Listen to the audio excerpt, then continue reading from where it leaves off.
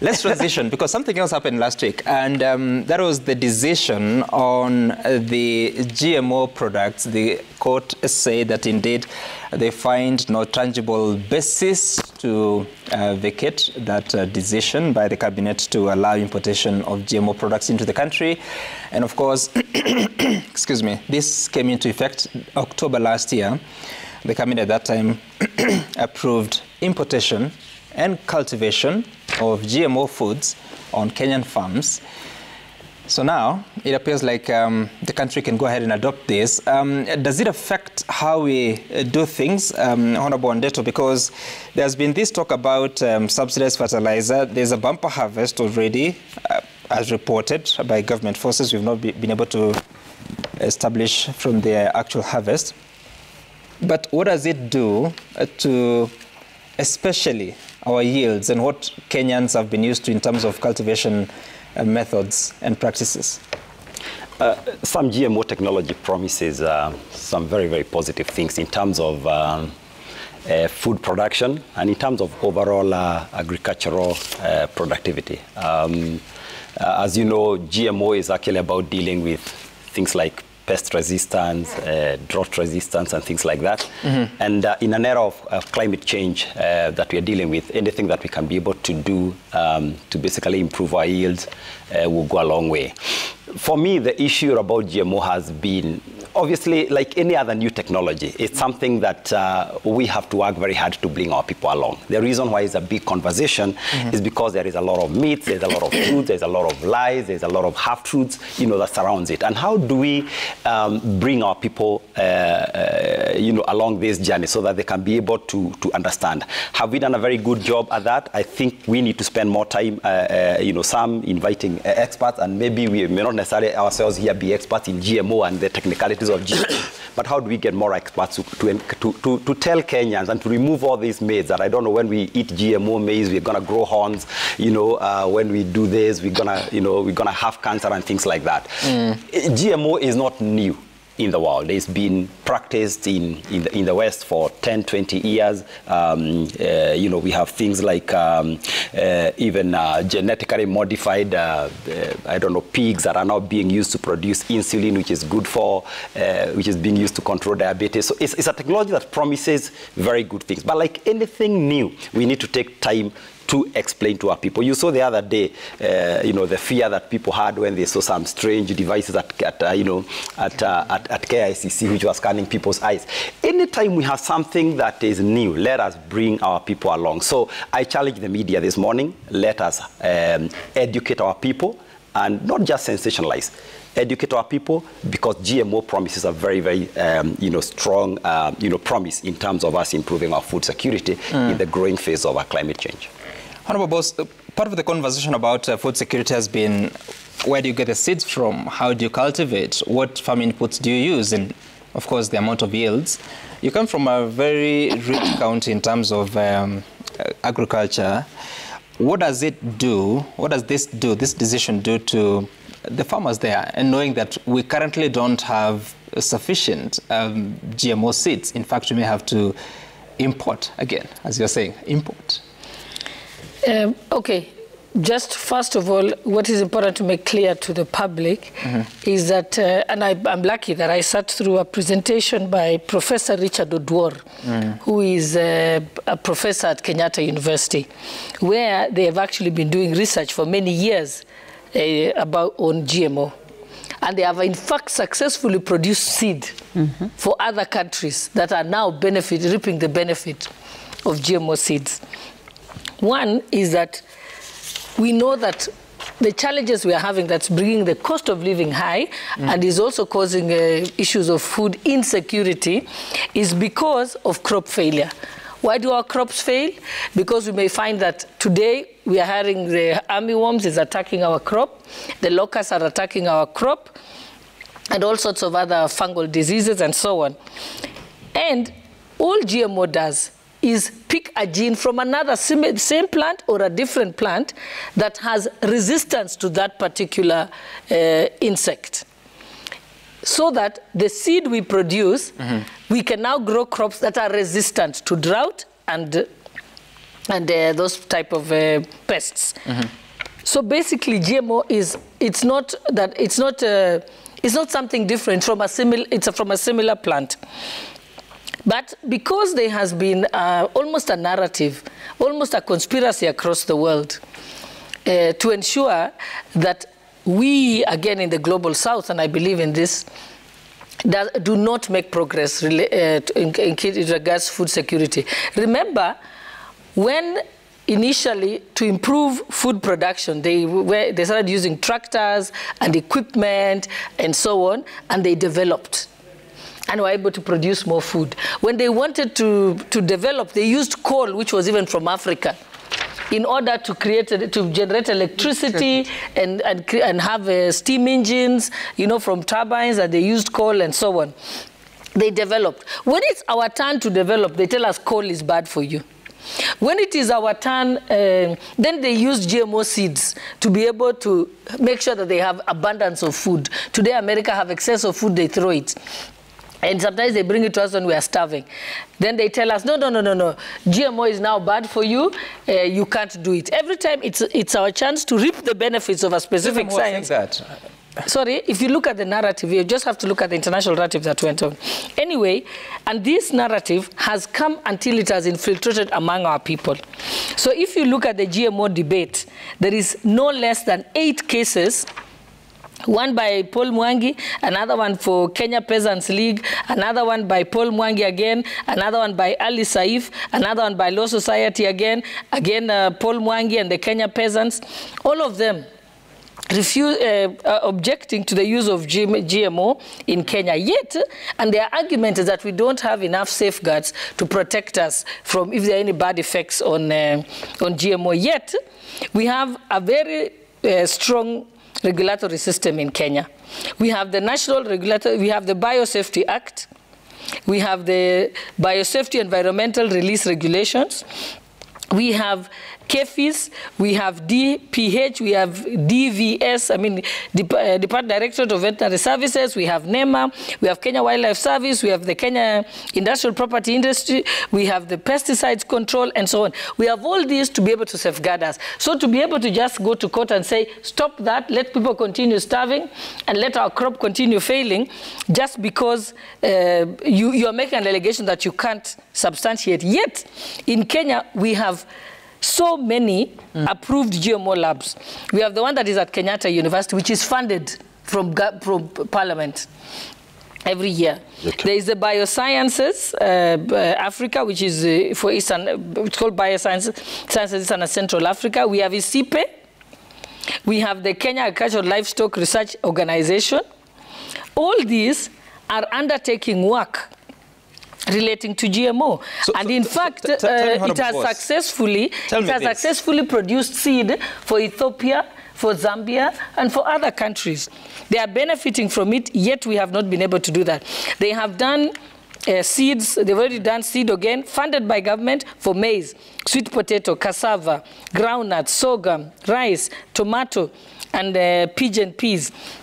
So, despite the fact that... Tell me this, I hear you, Honorable Boss, tell me this, because the narrative has been that because of the subsidized fertilizer, the harvest of maize is going up from 40 million, which is the national demand estimate, to 60 million bags. Yes. Without a GMO seed. That's subsidized fertilizer. Yes. What is our problem? Is it the seeds? Is it the irrigation? Is it... what we use as farm inputs? There are several reasons that we have challenges. One is that the cost of inputs was high. That has been dealt with subsidizing fertilizer in a part way. But also, we have crop failure. You might have heard that there is armyworm attack around the Trans Nzoia and Uasin Gishu area. That is going to... we are not getting at the optimum that we should because of those challenges. You know that we are going to have El Nino, which is going to cause floods, and then thereafter followed by severe drought, which again will affect our production. We are saying deal with it 2 ways. One is mitigate climate change, so that we can mitigate drought and floods and so on. But also, let us mitigate losses through diseases that affects the crop so that we are able to maximize our production. Because yes, we have increased over 200,000 hectares or acres, I can't remember if it's hectares or acres, of land that has been tilled to plant maize. But some of it will be affected by disease. Another point that has been noted is that storage. That's why the Ministry of Agriculture came to Parliament to ask for resources to buy dryers across the country in places that are nearby the smallholder farmers, so that we also don't get post-harvest losses. So again, you must not only produce, but you must protect what you have produced. Okay. I am no expert, but GMO maize would not be attacked by the armyworms. Sorry? Yes, you find that usually the genetically modified seed is to protect if a certain crop is normally affected by certain pests, then what you do is you put a gene on it. Put in some poison. Put in a gene from allow her to make her put in a gene from another plant that is resistant to that pest. Okay. Then it will be able to deal with it. All right. And let me explain something. Genetically modified means you keep acclimatizing depending on your environment. So even you, Haman, you are genetically modified because you're no longer walking on your foes. No, we are peddling falsehoods here. Let me listen to Honorable Elachi. Just to add this, you see, the biggest fallacy for us, sometimes we take a joke and we forget. When we allow different fast foods to be brought into the country, GMO. And we are saying they have not been touched by worms. That is why you cannot take our waru. That is not why you cannot do this. And the vegetable is clean. The vegetable is clean. What is that coming in the country? Already our kids are eating it in all these fast foods because we've allowed it to come. And when we travel abroad. And when you travel abroad. When Manyora travels abroad, he eats GMO. How come in Europe, where we have 3-4 climates, that you can survive in 2-3 months, you're able to do a bumper harvest and keep before winter comes in? What is that crop that cannot be planted where the equator passes and survive? And genetic modification has helped us produce insulin. Even us as a country, and COVID vaccines. We must ask ourselves, where are we as a country?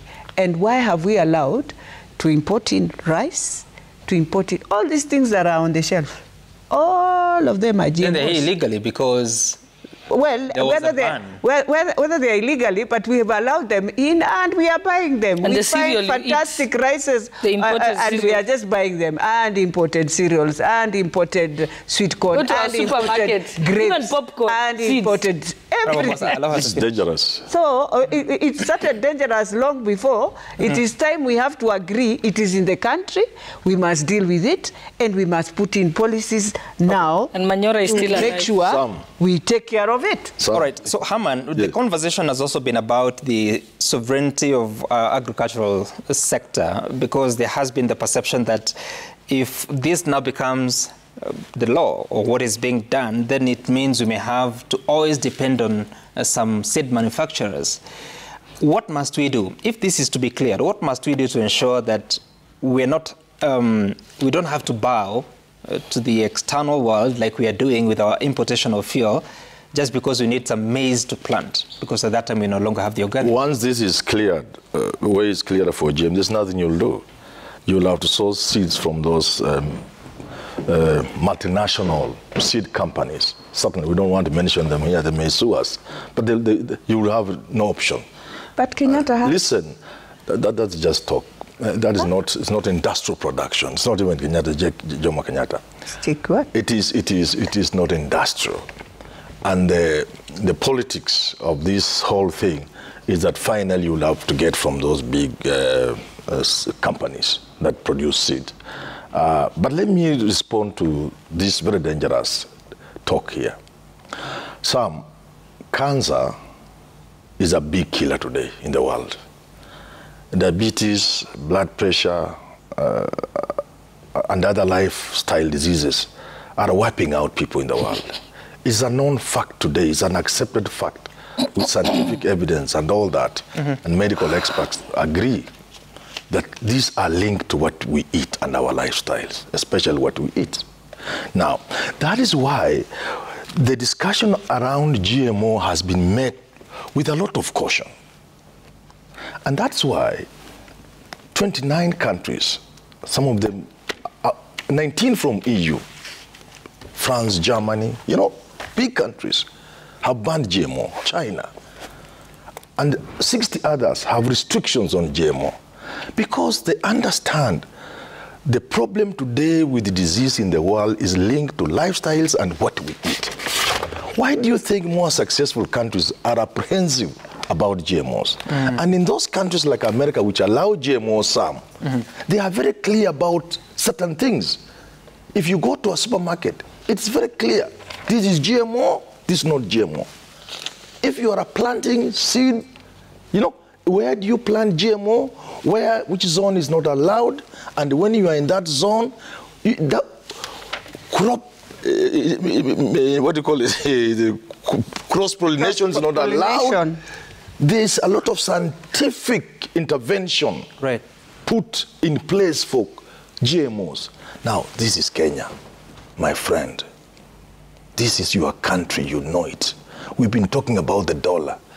And the reason why the dollar is where it is, ask yourself, which countries have useless currencies? They are countries with useless democracy, with dictatorships, countries where people steal left, right. There is a big match corresponding between countries that have no democracy, countries that steal as a pastime, and their currencies, and the value of their currencies. The same with, when you are talking about bang, Tingisha Miti, Wajakoya. Countries that would allow bang like Zimbabwe, for example, they are very clear about where you utapanda bang yako. Bring it in Kenya here. You can't control. So why don't we know ourselves and say, look here, there's a discussion around the safety of GMOs. Okay. As a country, do we believe we have the capacity to police GMOs? My honest answer is we don't have. And you asked that question. We've been doing 40 bags, million bags. We are told it's 60. 60 will even include animal feed, and therefore we not even need yellow maize. Let me tell you this, Sam. Gladys Bosch-Cholet comes from the grain basket of this country. She knows, and she has mentioned a few of those things. There are just a few interventions which, if government put in place, we would move from 40 bags to almost 40 million to almost 70, 80, including a very simple thing like marketing. How does it work? When farmers harvest their crop, where she comes from, government pretends they don't know they have harvested. Then the middlemen go in and buy this maize for a sow. You get it? What happens? By the time government comes in, farmers have disposed of their crop because in those areas, everything comes from maize. School fees, Christmas, everything. So people will sell. What happens? A person who did 20 acres this year certainly will not even do 15 next year. Because of marketing. Just one intervention, one. And the others she has mentioned, including crop loss. If we were to just enter into farming with the seriousness it deserves, including, for example, even before we do GMO, what stops government from giving Kenyans free seed? Free seed. From universities, Carlo, Kenya Seed, and our universities. Free seed. How much will it cost in billions? Will it even be 10 billion? No. Free. In the absence of free seed, we have all manner of seeds. Ask here. Sometimes crops fail merely because of the horrible fertilizer they have used. And many times because of the seed. If government just provided seed, which means it will all be from government and there will be no private seed. Now we are going to GMO. I pity this country. Okay. I just hope leaders like this. We are not saying we are going. I just hope this. We are saying it's an option. Let me just finish. Let me just finish. I was finishing because of you. I'm seated with leaders in this country, and I've always said this: if you are a member of Parliament, you must know you are among the top 1,000 people whose decisions today will affect this country 200 years to come. An MP is a very serious person.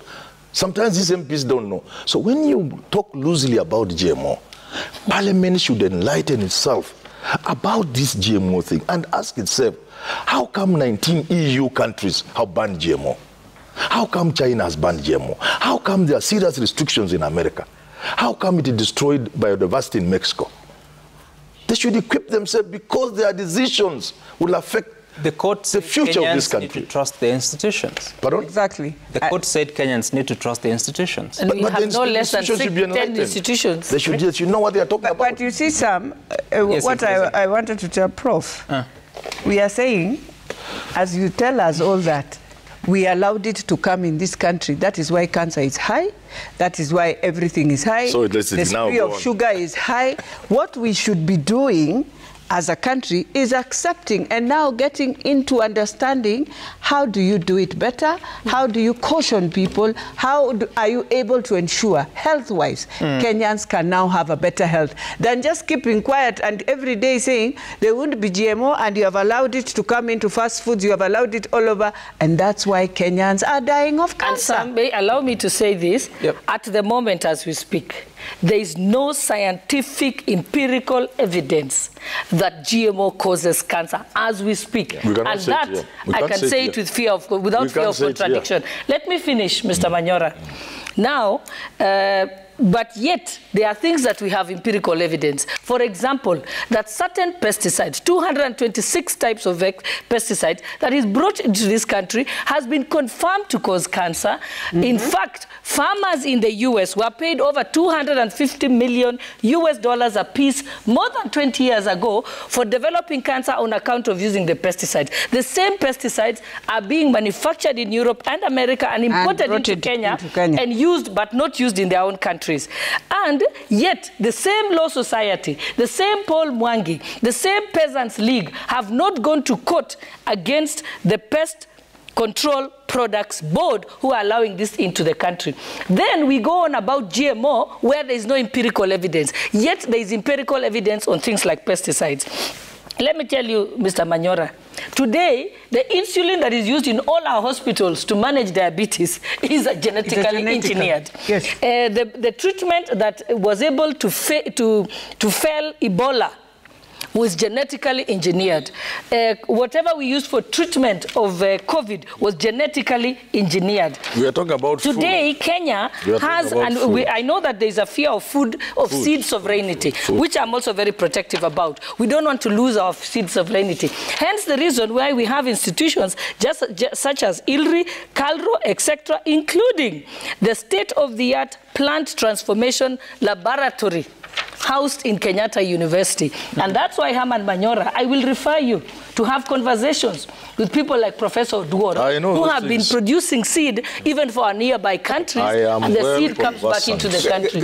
So obviously, we are talking about, we went to court on or without any empirical evidence. We are talking about so let's stop misleading Kenyans. That's fine. And we are talking about caution. It's an ongoing conversation. We are talking about caution. Please, Herman. Something that makes 19 EU countries and say no to GMO. They are protecting their seed sovereignty. You say you must be careful. Okay, Herman, you've been very eloquent on that. Yes. They are protecting their seed sovereignty. I want us to close and I want to give you the final word because, again, last week there's a fake advocate that came about, Brian Mwenda, and of course the DPP has given instructions that he